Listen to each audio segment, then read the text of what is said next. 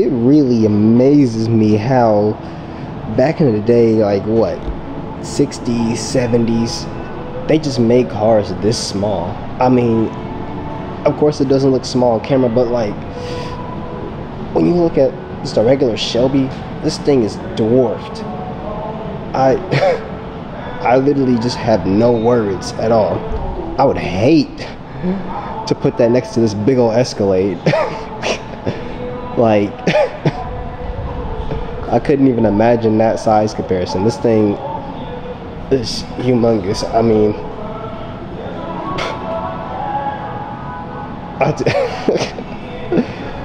like even going 20 miles an hour, if this thing hits that sab, it's completely over. And please don't get me started with this Fiat. I feel like this is an unfair comparison since that's an SUV, but park that next to the Rolls. Oh my God. I'm very intrigued about the car, but at the same time, I just could not be in this car. I would fear for my life the moment I put the seatbelt on. Ladies and gentlemen, welcome back to my channel. Welcome back to the vlogs. It's another day here at Silo. Probably twice a week. Well, twice this week, because I'm here, it's Wednesday. They're about to have a car show on Friday. Hope it's not gonna be cold, because I'm really getting tired of cold car shows. I feel like I don't really appreciate the muscle cars in here like some people say I should, but I mean, I still like them. I mean, everybody knows that I'm an exotic car guy. You guys all know what muscle car that I want, but man, it trips me out how they were making cars that this small back in the day, and then meanwhile you got these cars that you couldn't even parallel park with because they're just so elongated. But like,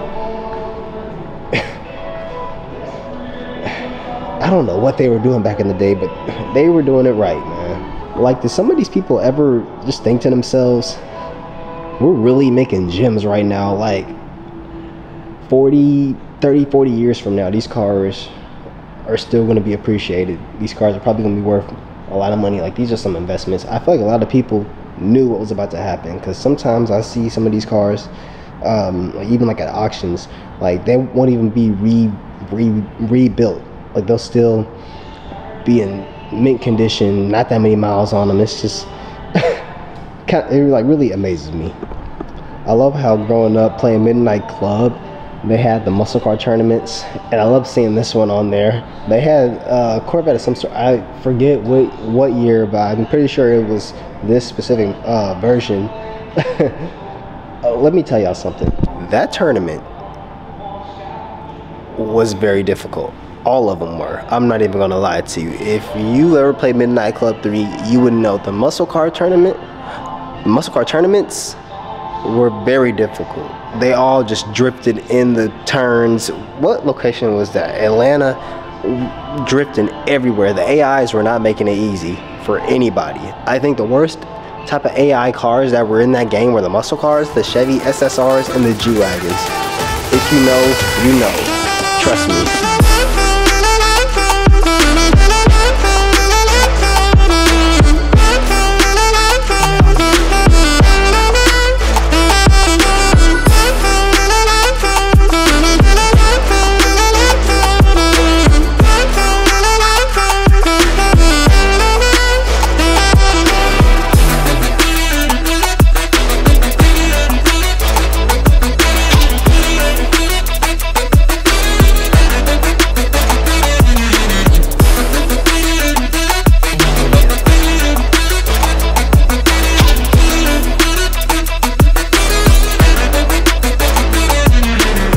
Let me know in the comment section down below, which one would you guys rather take? A Bentley Bentayga or a G-Wagon? I mean, it can be any spec you want, just which one? I'm curious. I'm gonna be 100% honest with y'all. I prefer G-Wagons, but this is Volvo though. Hear me out, Mad Max. There was like one car and coffee meet, Cars and Coffee show at the Grammar How Performance was doing at Indianapolis Motor Speedway, and I could have sworn it was a truck like this it was like a convoy, like 3 or 4 of them. They were just so low to the ground, and I cringed. Kudos to y'all for having cars low to the ground. I just could not do it. It's not that I don't like it. I mean, it's cool, like, but where I come from, potholes. Can't forget the speed bumps either. People really get shocked at me when I tell them I don't like Hellcats. It's too common.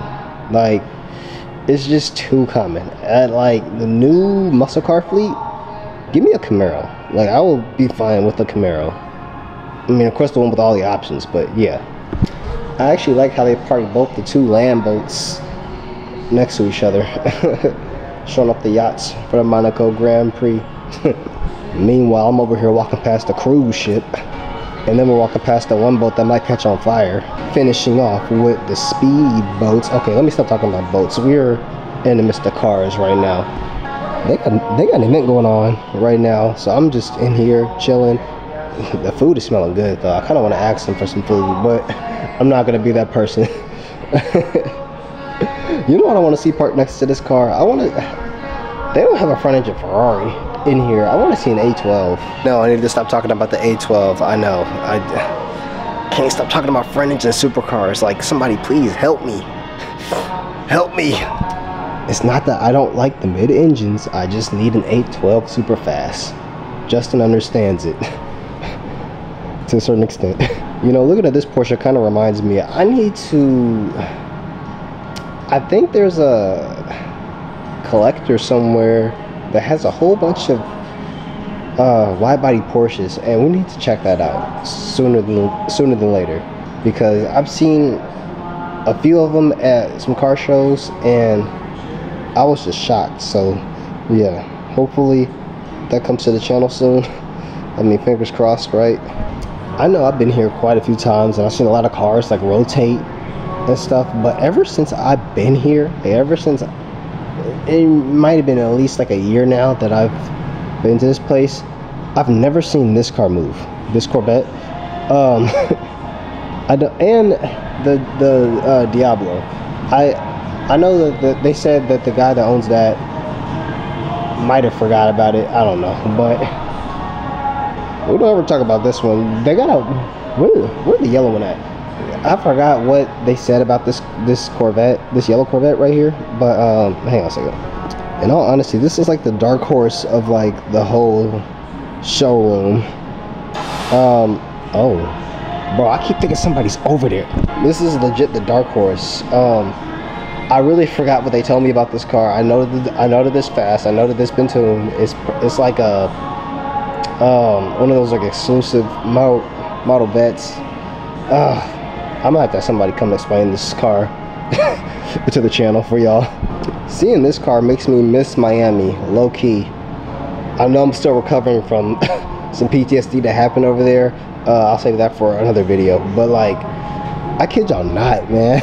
This was so funny. I literally thought I saw Lotus Elise, and I just whipped my phone and I started taking pictures, and I walked up really close to it, and I was like, let me go ahead and take a picture of the hood. And then I looked at that T and I was like, what kind of Lotus is this?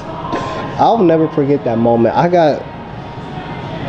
was so let down, but at the same time I was really hyped, because I was like, I've never seen one of these before. Like, growing up, I had a Hot Wheels version of a Tesla Roadster, and I was intrigued by it. Seeing one in person now, it's cool, but like, come on, man. Speaking of Lotus, I want to go back to Gator Motorsports. Hopefully when it gets warmer, I'll try to convince them to for us to go on a drive for one of the Lotuses that they have in there, because I just keep thinking about Evoras for the past few weeks, and I just need to get a sense of that Evora again, because that was so much fun. I think I've had the most fun being in some of them Lotuses than a lot of other cars. The R8 is still up there, but yeah, man, we need to make that happen again. First time checking out the back of the Saab. A lot of leather, decent luggage space, I guess. You can go grocery shopping in this. Imagine going grocery shopping in this back in the day. I think I'll talk about that in one of my last videos. I'm not gonna talk about it again. It's just wild. Sometimes it feels really refreshing just sitting on a chair looking at this. Just an amazing view. Minus the tables, but this is just like an amazing view, man. Wish they had more Indy cars in here. They should definitely invest in getting another one. Have like an old one and then have like a new one kind of like right next to each other. That'd be tight. Regular Stingray, Z06. We're just missing the ZR1. I need to check to see if they actually have pictures of the new ZR1, because I need to see that. Maybe I'll appreciate this car more. You already know who's in first, who got the trophy. Oh man. Oh man, oh man. See, this car right here makes me miss Muncie. I'm not even gonna lie, when I went to Ball State and they had all those dealerships, I saw Ford GT and then I saw this, and I was I was really in love because I already loved the C7s, and this one right here just takes the cake. Like oh man, Dream Garage Corvette Edition. C7 ZR1, C5, because pop-up lights, right? Yes, because pop-up lights. Yes, I love these two being parked next to each other. It's like the evolution of like how they change. I really love the evolution of these lights, because what are these called? These like, weren't these called like something like having to do with like eggs or like egg yolk or something like that? But really great, one of the greatest evolutions of headlights we've seen, because the headlights of a Porsche really like almost make the Porsche. If cars have personalities and the front bumpers morphed into faces, literally a Porsche would just be looking at you the whole entire time, like not even blinking. That's because of oh my gosh, I'm in here having a blast. I can't stop looking at these either. All right, y'all, I'm about to get going. I'm really excited about this Friday. I want to see what pulls up. It's gonna be fun. I gotta pee. So yeah, we're gonna do that. I'm hungry because that food that they was eating earlier smells really good. So yeah, I'm about to do that too. I'll see y'all in the next one. Peace.